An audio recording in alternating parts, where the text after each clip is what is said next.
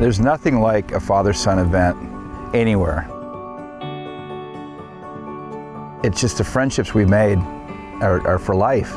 People meet down here and it just seems to be instant love at first sight, and the connections and the relationships, and people end up living with each other and going off to, you know, stay with each other and play golf with each other. So it's like a fraternity, and it's like an annual get-together at the frat house, and they're very welcoming of new people. You only bring people in that you feel are going to fit.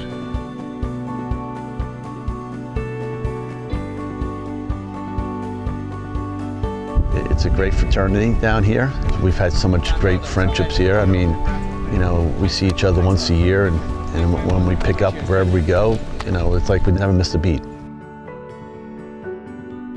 I think it's really the brotherhood. I think I've met more great people here than at any event I've been to in my life. It's an unbelievable group of people, and you can't really recreate that anywhere, I think.